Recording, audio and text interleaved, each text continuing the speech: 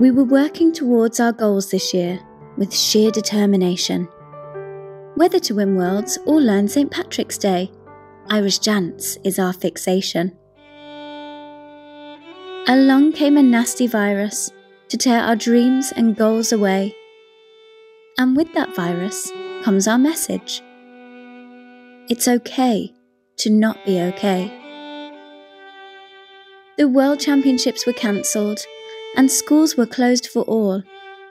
It's a scary time for everyone, no matter big or small.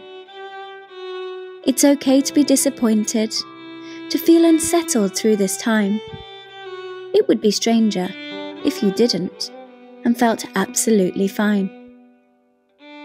Lack of motivation is a side effect of dealing with emotion. So take some time to talk it out. Our feelings shouldn't be unspoken.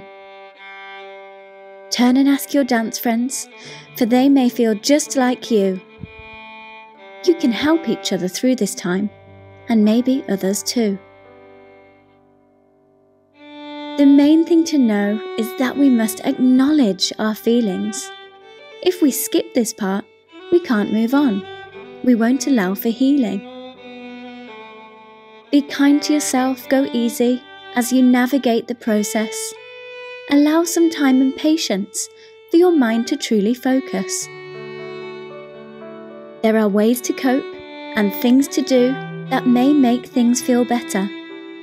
Why not write your feelings down in a journal or a letter?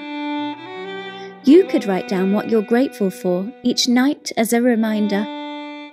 Perhaps something you've learnt today that reminds us to be kinder. We mightn't know when Irish dancing will be back to normal, so embrace this time while classes are a little more informal.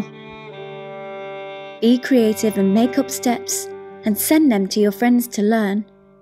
They can add their twist and send it on. A full dance may return. Enjoy time with your family. Get outdoors for walks and fun. You can practice your jumps in the park. Take action shots in the sun. There's lots to keep us positive, but the main message to share: you're not alone. The Irish dance community is one of love and care.